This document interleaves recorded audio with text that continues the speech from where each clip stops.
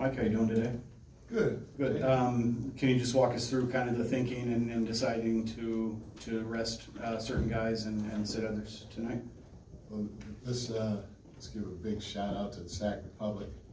Big game this weekend. Everybody in Sacramento, I hope you go attend. My guy Mark Briggs, he's a good friend of mine. He's their head coach.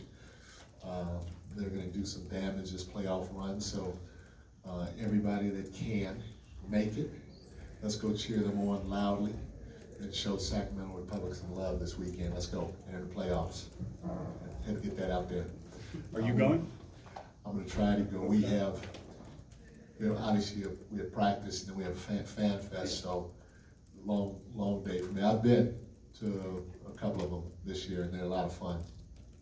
And on sitting guys out tonight, I know you were thinking that you might go ahead and play everybody tonight for a while at least, but you've changed your mind. Yeah, guys played extended minutes last night. The game got competitive, and so it was a lot of fun for our guys to be in that environment, especially against that team. And so because they played longer than I expected last night, the game was a little bit more physical than I had expected to, which was great.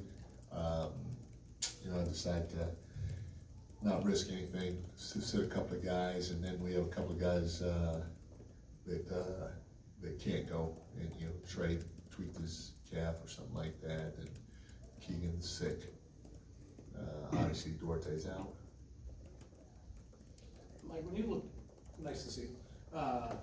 When you look back at last year, yeah, what are you most proud of that you guys did?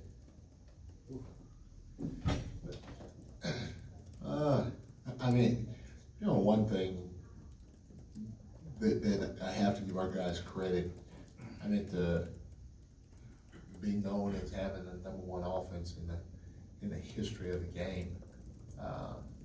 That's no small feat, and all of our guys contributed it, obviously, in some way, shape, or form, to have that. A lot of, it's even that much more special when you look at our team, because a lot of guys wouldn't place any of the guys that were on our team last year in the top 50 all-time greatest, or the all-time greatest scorers or anything like that. And so a bunch of guys that came together that got quote-unquote second chances.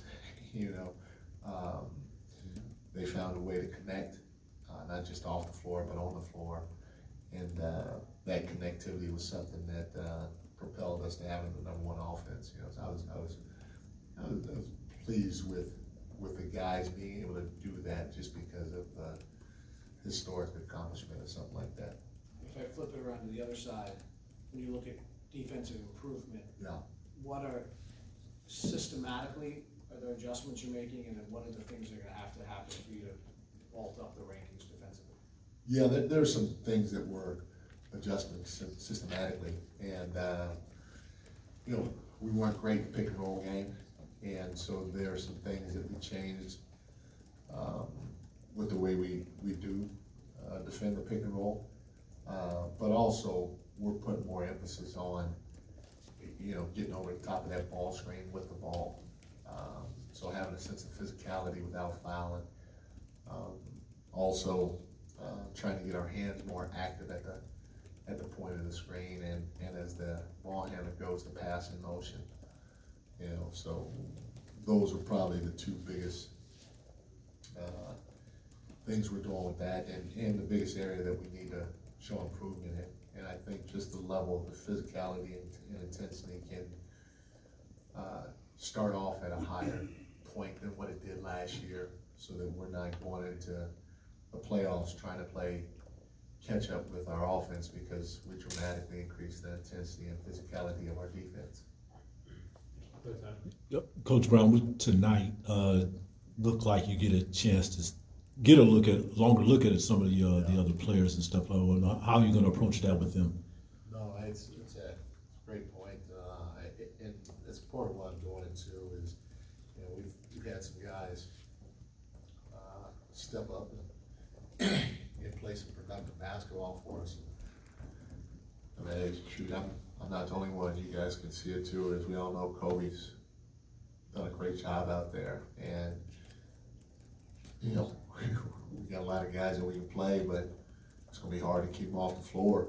And the neat part about that is it's competition, it's real competition, and if you're not getting it done, then you know, obviously there's somebody else that could come take your spot, and you know, it's not a threat at all. It's just that's what my job is. My job is to try to put the best 5 out on the floor based on that situation whenever I can, and if Kobe keeps doing what he's doing, it's going to be hard to keep him on that bench. You know, so to see him tonight in extended minutes, whether it's at the 2-guard spot or the backup point spot, is something that I know I'm looking forward to seeing.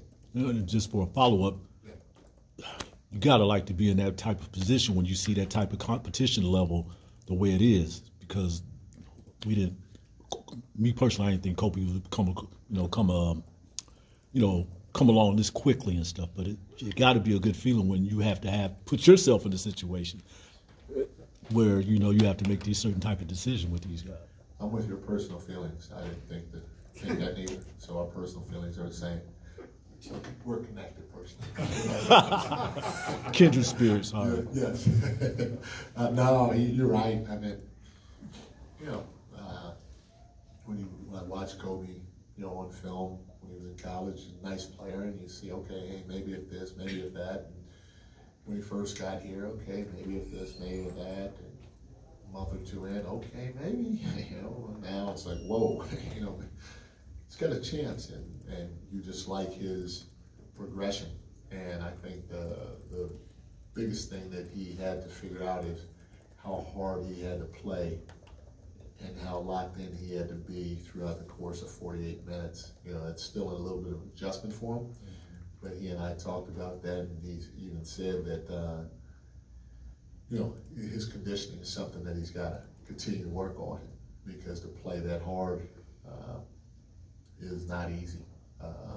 It was funny last night. I mean, I had a great laugh last night. I didn't know what was going on. It was a dead ball situation. I think Keegan fouled somebody on purpose, and Keegan came over to me. He goes, "Coach, you got to get Kobe out." I was like, "What?" He was like, "Gotta get Kobe out. He's about to throw up." And I was like, "Oh, really?" I was like, "What?" And so Kobe comes like speed walking by me. It's the funniest thing, because when I turned to look at him, he was like this. He was like, "Smile, come on, man." He was like,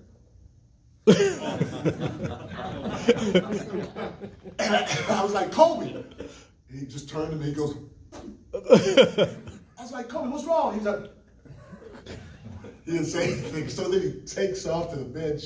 And so I follow him. I want to make sure he's okay.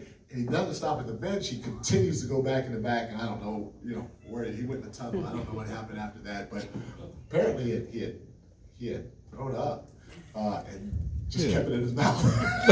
His mom's going to kill me. I'm sorry. But yeah, but I mean, you know, and you know, I mean, he's trying to play as hard as he can, and you know, it's new for him. And you know, to have a guy, I didn't even know that this was going on. To have a guy continuing to just try to bust his behind out there and do his right, and that was like, man, that was like one of those cute moments. You know, it just tickled my heart. Coach, congrats on last year's playoffs, and you got the core 5 back. And talk about off-season acquisitions. You know, some, not a lot, but some of the players that maybe have jumped out. You mentioned Colby, so now you go with Sasha and others. Who else has jumped out that will be the supporting cast that you like? Yeah, you know, what I've seemed to experience is, you know, in this league, if you want to have a chance to be great, you can throw together 5, 6 all-stars like that if you get lucky with the cap space and guys coming to you and taking less and have one of those types of teams. But usually if you want to have a great team that's sustainable, you got to have a core. And so for us, you know, we felt we had a good season last year. Everybody was young and new, and so we wanted to give these guys a chance to see if they can grow together and see if we can find that core. And that was one of the biggest reasons that we brought everybody back. We genuinely think these guys can get it done and want to give them a chance. And so you got to give Monty and Wes credit. They went and added some pieces that could possibly help us here or help us there. And so, so you're excited about it. You talk about a guy, Chris Duarte, who is like, in my opinion, like the rest of our guys, just somebody that was kind of cast aside and had a little bit of a role in Indiana. And they brought other players in, and now he's out of it. And so our guys were able to pick him up, and as camp is going on, he's kind of raised some eyebrows too, as a two-way player. I did not think, it's still early, so I'm not sure of this, but what he's shown defensively from me has been pretty impressive so far, and it's gotten better every time he's gotten on the floor, and then offensively he's gotten better too with it. So I'm excited to see him back on the floor once he gets healthy. And I talked about Colby. Sasha's a guy that he hadn't shot it well yet in the preseason, but I tell you what, he's done a lot of little things. He's physical, he's rebounding for us, he's defending like I asked him to. He's using his intelligence and his strength and his size to catch drives and stuff like that. And then you got a guy like JaVale, who obviously everybody knows JaVale. He's been around a long time, but just that length and that size has been big for us in the short amount of time that he's been with us. Last one to Jason. Thank you. Mike, two things. One, with Chris, is there any indication yet whether he'll be ready for the regular season? And then secondly, would you mind telling us who you're going to start tonight with everybody, all these other guys out? Chris is obviously the MRI or whatever he had gotten done and came back clean, and he's progressing really well. I can't, I don't know. I haven't asked our guys, hey, will he be ready? And so I don't want to say yes or say no, but he's definitely progressing in the right direction. And all his scans and all that came back clean, so hopefully he will be. And then we're going to start Davion, well, it's Kevin, HB, Sasha, and JaVale. Thank you, guys. Cool. Thanks, Coach.